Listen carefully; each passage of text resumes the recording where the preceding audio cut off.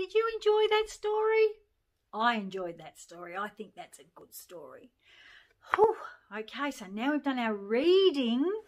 It's time to do some phonics. So let's get our pop book out again. I've got more to say. Let's turn the page. I've got an idea. Let's turn to page 7.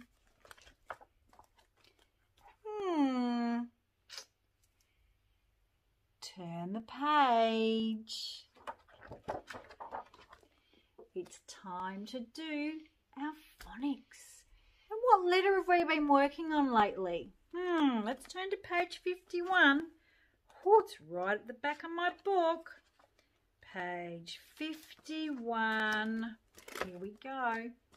Who can tell me what letter we've been working on? I'm looking. Oh, this one looks familiar. We've been working on the letter P. So it's time for us to have a look at a little video about the letter P. And we're going to make the P sound. And I want all the mums and dads and the carers out there to make sure that the kids can feel the letter P, P, P, P on their hand, and let them feel your face. P, P, P, P, P, P, P, P, P. Let the kids feel what the letter P feels like when you are making the letter P.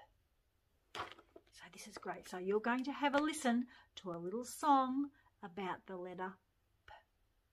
I'll see you soon.